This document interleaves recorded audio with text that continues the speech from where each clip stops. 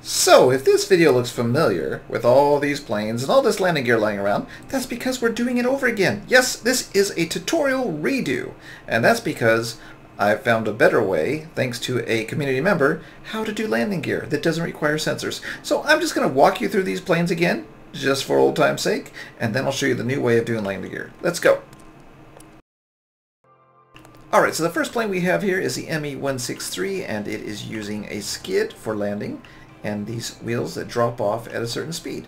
And I just want to show you the different kinds of landing gear really quick before we get started on the actual tutorial. So I'm going to go ahead and show you how these drop off. Boop!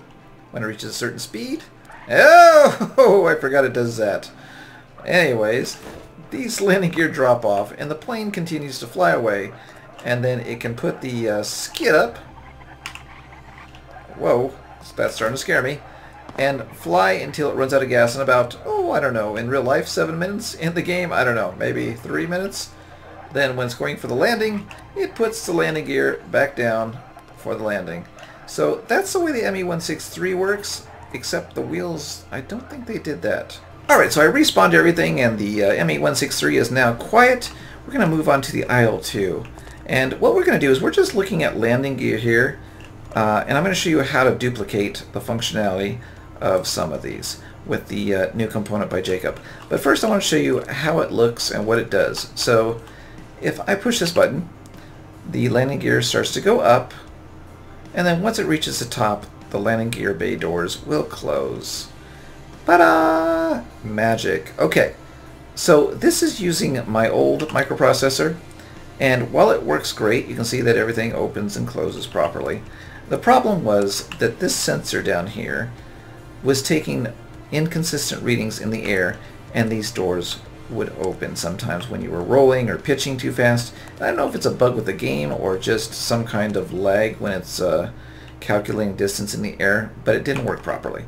So I'm going to show you how to fix this landing gear with the new component and show you a few other ways to use the component. But first, let's look at the B-17 landing gear here. And this one is really simple to make. All it does is it goes upward and sticks out of the wing, because if they were to belly flop, they wanted the wing, or not the wing, but the wheel to stick out a little bit. So I'm just going to push the button, and you'll see it goes straight up. It's just a pitch up. And if we look, this is the front of the plane, and it pitches forward towards us.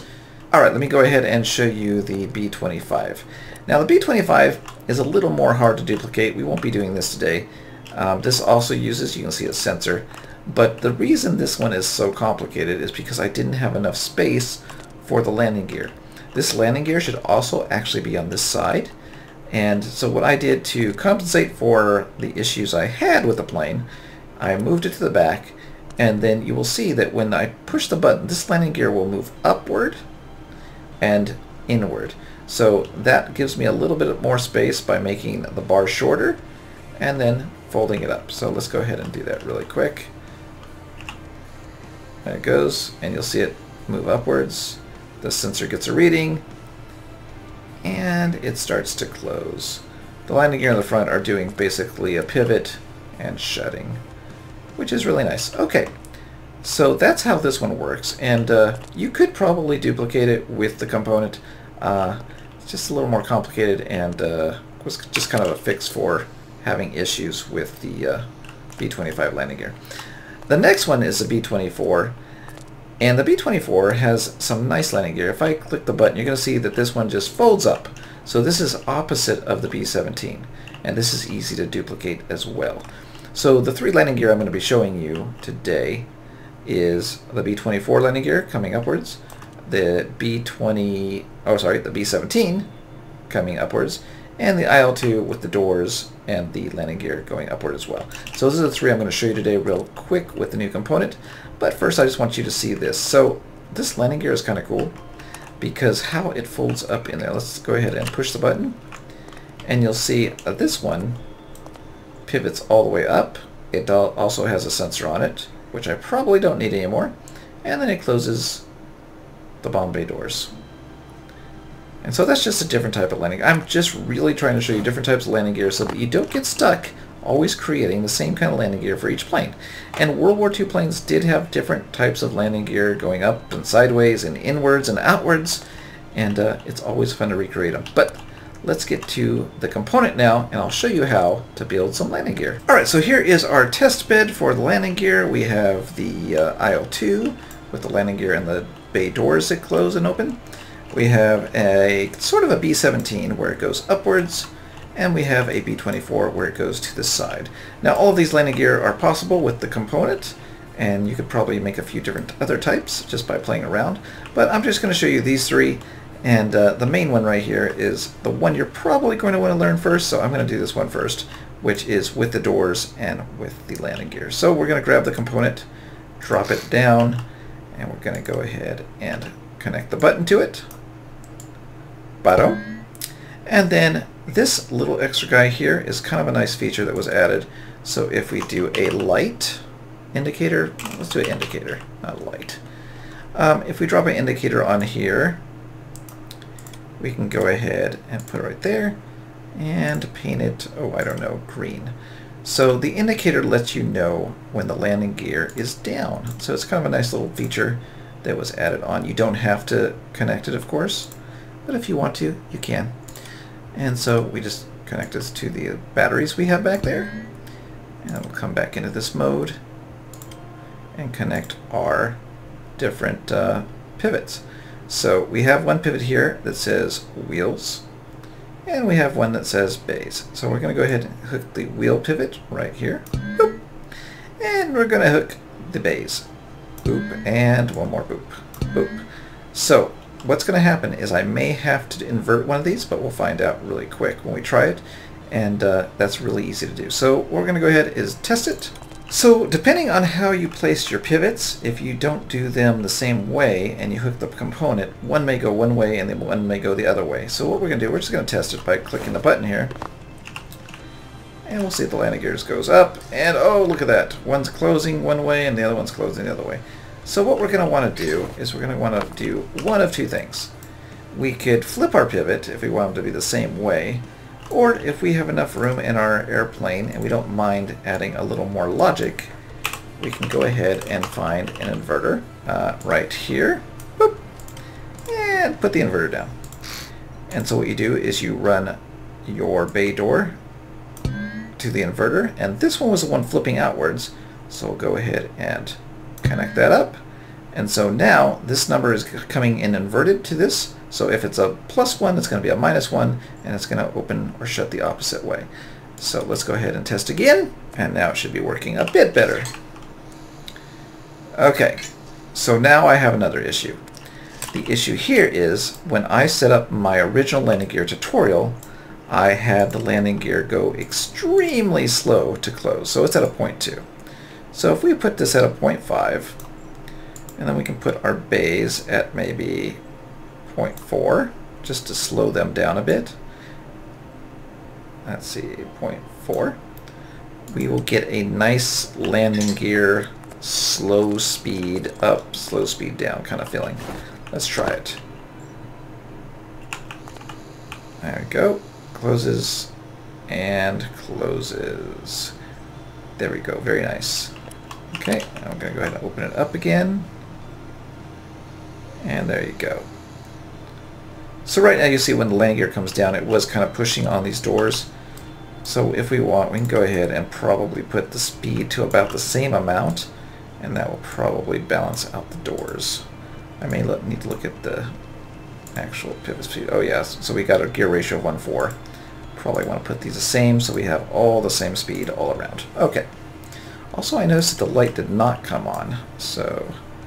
Oh, that's because we didn't hook it up. There you go, let's hook the light up. It is hooked to power? Yes, it is. Okay. Alright, let's go ahead and give this one more try. So you'll see that the light is now on, indicating that the landing gear is down. And then I'm going to go ahead and push the button. Landing gear goes up. Doors close. Okay. Then we'll come back over here. Lights off. Put it down. Landing gear comes down. Doors open. And so that's it. So it's worth noting that you can make some changes to the component, so you can change if the gear are closed or a -1 or a 1, depending on what your pivot's doing. You could also open your bay doors open a little bit more if they need to be wider open, and change your open position to, you know, 0.5 or whatever you need. to get the landing gear in if you're doing something fancy. And, you know, of course you could swap these around. It's all depending on how you set up your pivots originally. But usually the default settings are just fine, and you may only have to go ahead and do what we did, which is throw an inverter down and reverse one of the doors. Alright, so let me go ahead and show you really quick these other landing gear configurations. And the reason I want to show you this is even though the landing gear are doing the same thing, you can make your plane look a bit different. So I'm going to go ahead and hook up these lights just for fun. Not really needed for the tutorial, but they look kind of cool. So I'm going to go ahead and add that one, and we're going to paint it, let's see here, paint this one red, and this one yellow, just for difference. Alright, so I'm going to go ahead and do this one first, which is more of a B-17 kind of motion. There are no landing gear doors, so we're basically building the same one here, but we're using the same component, or the microprocessor, and not doing any landing gear doors. So this is super easy to set up. All we have to do is hook up our button, hook up our light if we want to hook up our light, find the wheels, add it to the pivot, spawn it, because we don't have any doors, and then we go ahead and we'll click the button. If I hooked up all the power, it should just go on up. And that is it. You've made landing gear in about 2 seconds with just one microprocessor, a button, a light, and a pivot. Alright, the next one, and I'm going to show you, there's going to be an issue with this one, but we're going to fix it. But I'm going to go ahead and show you again. We're just going to drop our component down here that is now yellow apparently. We're going to hook up our button, boop, and hook up our light. And of course we have the wheels, and that is it. So I'm going to go ahead and show you what this looks like now. Because we have a super thin wing here, we're going to have a little bit of an issue with this wheel, but I'll show you what happens. Alright, so we have an issue, and the issue is that the landing gear is trying to go up in, and there's no space for it to go completely flat. Now we could make the wing thicker, but usually on a fighter plane that doesn't work. So what we're going to do is tweak our landing gear to lay in a better position. Okay, so all we have to do is make enough room for that wheel to sit right in this hole. Now we could move the pivot a certain way, but the easiest way I found is just to alter how your landing gear looks. So I'm going to go ahead and pull this back a little bit. I may have to go ahead and tweak it a bit, but all I'm going to do is make a landing gear bar that kind of goes back, and you can go like this if you want. You could do it several different ways. I'm going to go for this one. Okay, and then I'm going to go ahead and, oops, like that. I'm going to go ahead and grab the landing gear, delete this one, and put it right here. Now, I'm not really liking that, so I'm going to go ahead and tweak it a little bit more. It looks like I have enough room to like move this all the way. Let's see, can I do it? I can do it all the way down there, which is cool. Right, and then I'm going to go ahead and put a bar there, put a bar here, and you know, we can tweak it. We could put the upside down wedge here, give it a little bit more of a landing gear look to it. And that is it. Now watch what's going to happen. Just by moving that wheel back one place, one block, we're going to get a different look on the wing. So we didn't have to make the wing wider. All we had to do is move the wheel back by one. And watch what happens. There you go. So it sits flat, or nearly flat. It might be a little bit off, but that is a good landing gear profile, at least for most of the fighter planes. And that's an easy way to do it.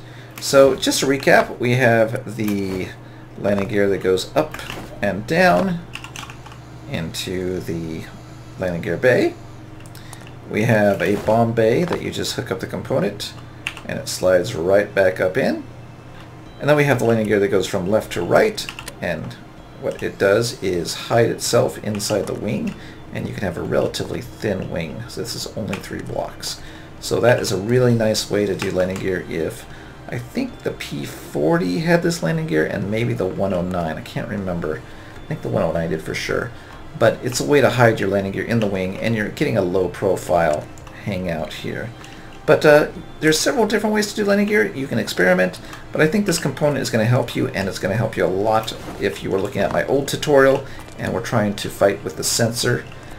This is a great way to fix that issue. So if you have any questions, you can leave them in the comments below. I will see you next time.